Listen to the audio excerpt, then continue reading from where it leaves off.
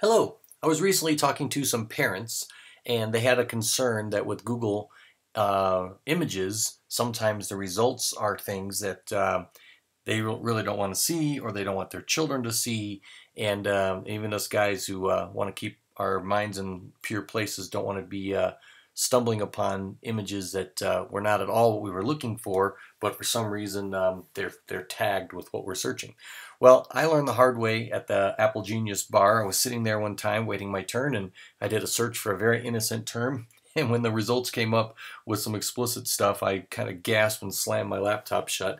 And people looked at me, and then I kind of explained to the genius what had happened, and he said, "Oh, you've got to block explicit search results." I said, "Oh, tell me how to do that." Well, it's very easy. You just go to Google, and if you go down to settings, you'll see a search settings, and that's where you can check that you want to filter explicit results. And then, of course, you want to save those changes so they'll be there. But Google has recently added something new, and that is lock safe search. And with this feature, you can prevent a child or from someone just going into settings, unchecking this, searching for things they maybe shouldn't be searching for, and then just turning it back on when they leave the computer.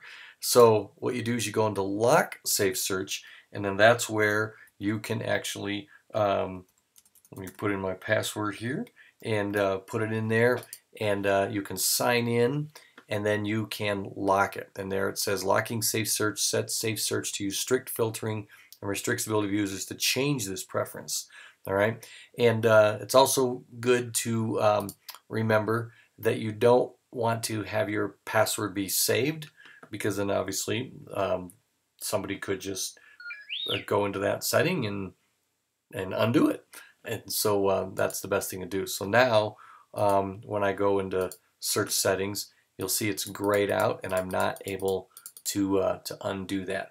And so my computer is protected from results that I really don't want to get when I'm just trying to do things that I need to do. So hopefully you'll find this is helpful to you.